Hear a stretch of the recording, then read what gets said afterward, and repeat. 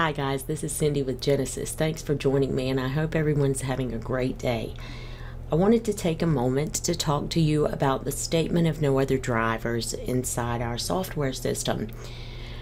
There are going to be a few times in P&C auto business that you'll need to acquire a signed statement of no other drivers from your customer. Sometimes at the point of new business, when you're adding renewal offers and maybe even reinstatements.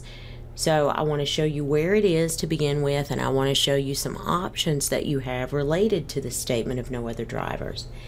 The first thing you'll do is access the client's policy, and once you're here, you will go to Forms and Statement of No Other Drivers at the top of the screen. Now you're going to have several options. You can print this document if the client's in front of you and have them sign it right then and there. If you want to send this for electronic signature and you have signed up for this service, InsureSign allows you to do that. You can also view the PDF if you simply want to save it to your computer, or you can save this document to images and email it directly from the software. Let's click Save to Images so I can show you guys how to do that today.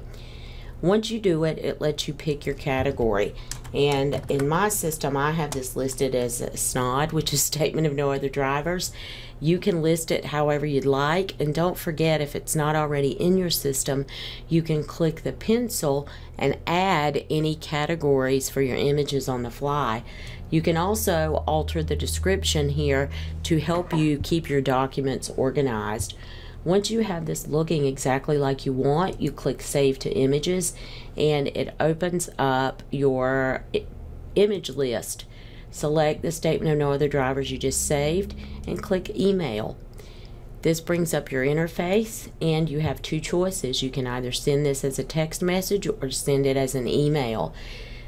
The information that it pulls here is based on what you have on the client profile screen. So as long as you have an email in here, it will pre-fill. And if you have a cell phone with a carrier on your client main screen and you hit send text message, that will pre-fill too. You also notice that it puts in our attachment here, and all I have to do is hit send email and it's on its way. Genesis also just made a note for me letting me know that I emailed that document to this particular email address regarding this policy number, and it even includes the attachment for the image. And if I want to copy this and paste it in the View Attachment section, I can do that, and I can view that statement of no other drivers right here in this screen. So that about sums it up. I hope this helps you guys. If you have any questions or need any help, please let us know.